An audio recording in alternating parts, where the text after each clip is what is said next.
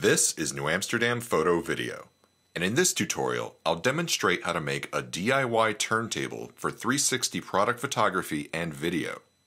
I've been using this method for a while now for my 360 shots and it works very well. The process is completely manual, so there's no motors involved. It only takes a few minutes to photograph and edit, and it's a very inexpensive alternative to buying motorized turntables and software.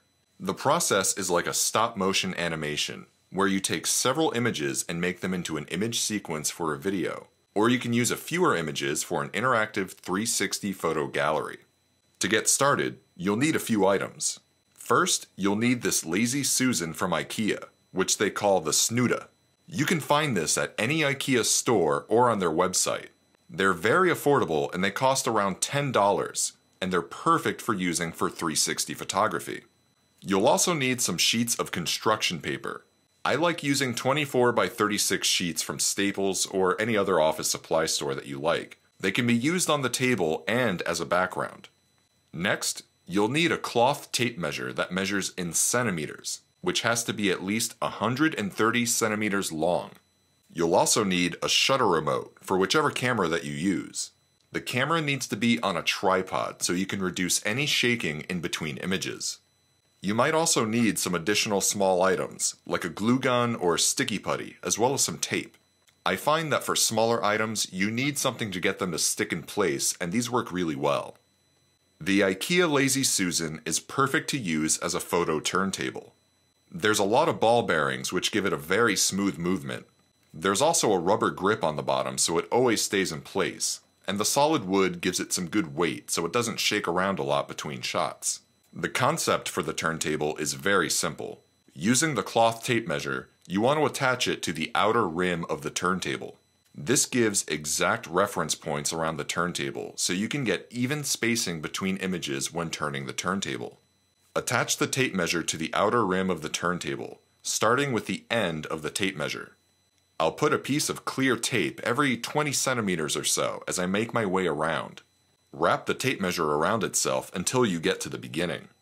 This particular tape measure has a little bit extra hanging in front, so I'll just clip it right off and make a marking indicating where the measurement starts. With the tape measure attached, we now have accurate markings around the turntable. I use a little stick as a reference point to match to the markings, but you can use a pen cap or a paper clip. Looking at the tape measure, line up the markings on the measure to your reference point, and then take a picture. Then rotate the turntable to the next reference point. For video, I'll take an image every half centimeter or so. You need a lot of images to give a smooth rotation. For photo galleries, I'll take an image every 5 or 10 centimeters, since you only need about 20 to 30 images in a full rotation. To give the turntable a white surface, I trace it on a piece of construction paper and cut out a large white circle to cover it. You can put sticky putty underneath to keep it in place. For my particular setup, I have a small table that I shoot on with a roll of seamless white backdrop paper taped to the table. I use this foam core piece on top of the table to make the table completely white since it's sturdier than the paper. Then I place the turntable on the white foam core, with the white circle of construction paper on the turntable.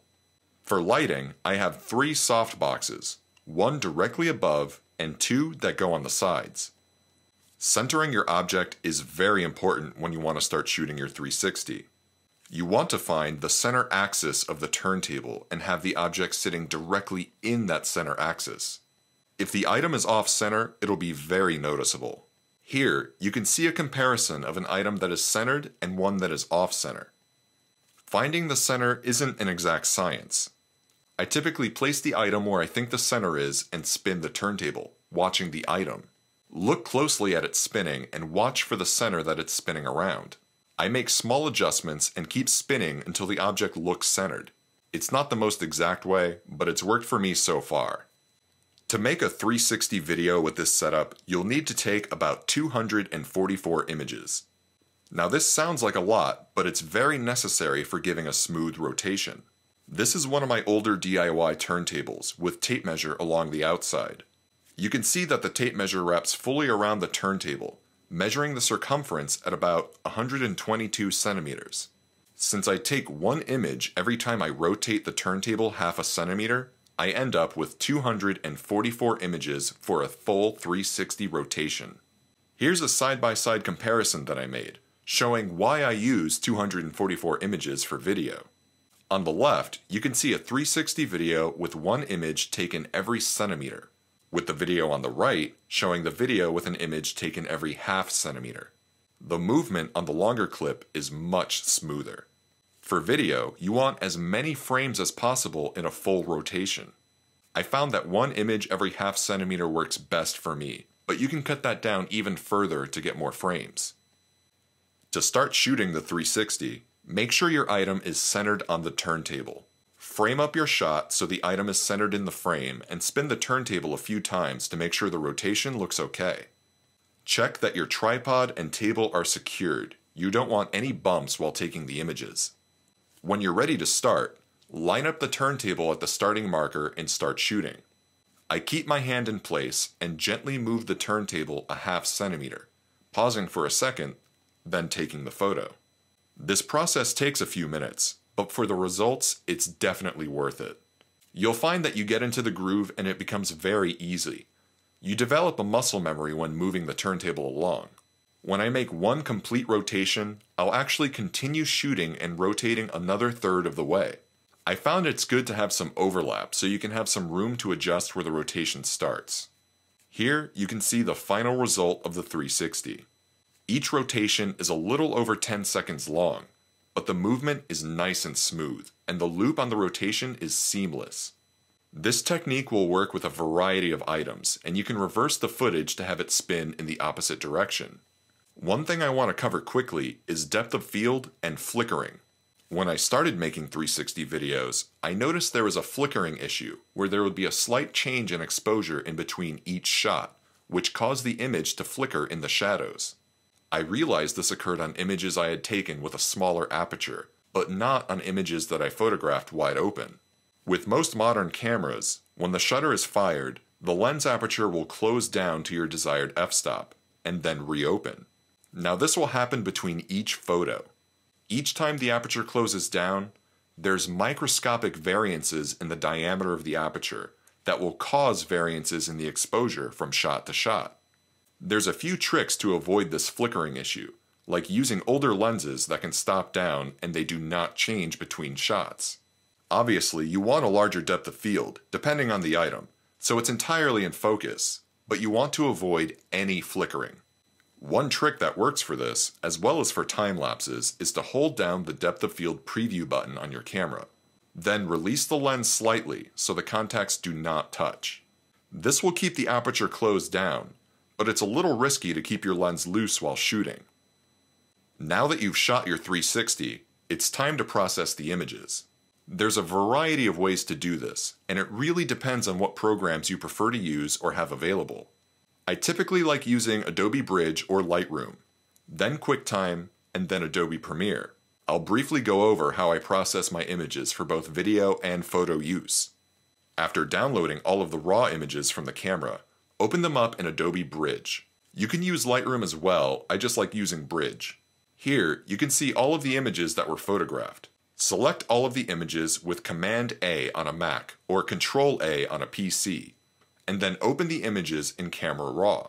There's a small symbol at the top of Bridge for Camera Raw, or you can press Command R on a Mac or Control R on a PC. Select all of the images in Camera Raw by pressing Command A on Mac or Control A on PC, and go to the crop settings. I crop my images to 9:16, which is the aspect ratio for HD video footage. You can crop your 360 photos however you choose. Set your cropping area and hit enter so the same crop settings are applied to all of the images.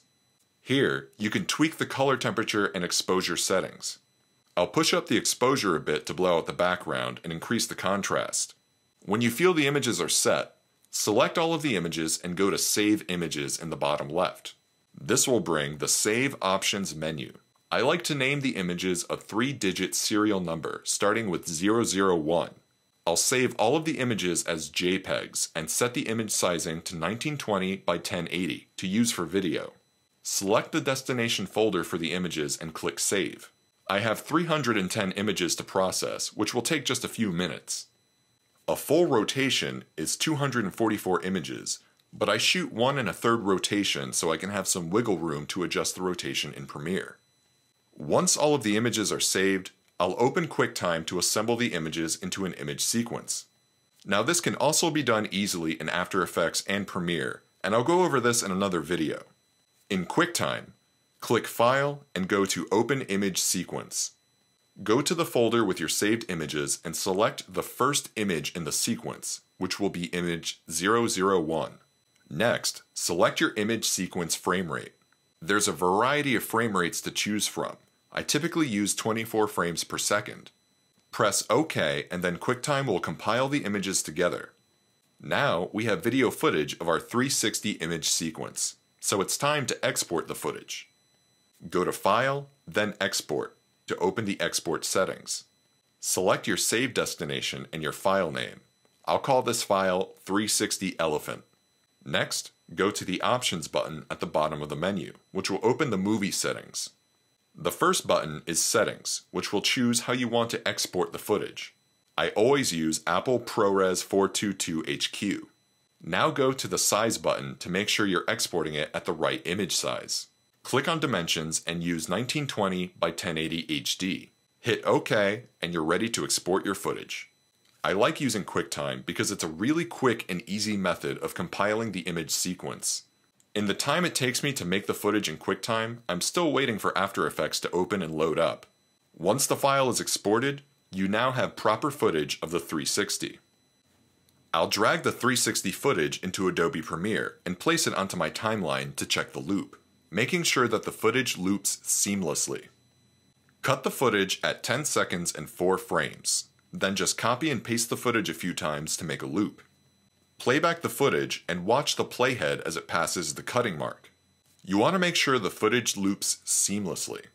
Looking at it frame by frame, you can see that it loops perfectly. I like shooting extra rotations on the 360 so I can pick and choose my starting frame, in case I want a different angle on the item starting the rotation. When processing interactive image galleries, you only need a few images to put together instead of the 200 for the video. Here, I took every 10th frame from the video and put them in a separate folder, giving me about 25 images. I'll load these images onto Megavisor.com, which is a free online image program that you can use to put your 360 images on your website or share with others. Megavisor is very easy to use. Simply click Create Object at the top. Next, select the files that you want to upload for the 360 image. Once the files are loaded, you can instantly see the interactive gallery. You can click and drag around to see how the image will be displayed, and Megavisor gives you a variety of controls to help customize the 360 image further. Now these are simple processing techniques for 360 images, and I will share a more in-depth workflow in a future video. 360 photography is becoming more and more popular, and a lot of the motorized options are very expensive. This method has worked well for me for my own 360 images, as well as 360 video. This is a very inexpensive method that takes minimal effort for a really high quality result. If you have any questions about using this method or need some help, feel free to ask. This is New Amsterdam Photo Video, and if you found this tutorial helpful, please like, comment, and subscribe.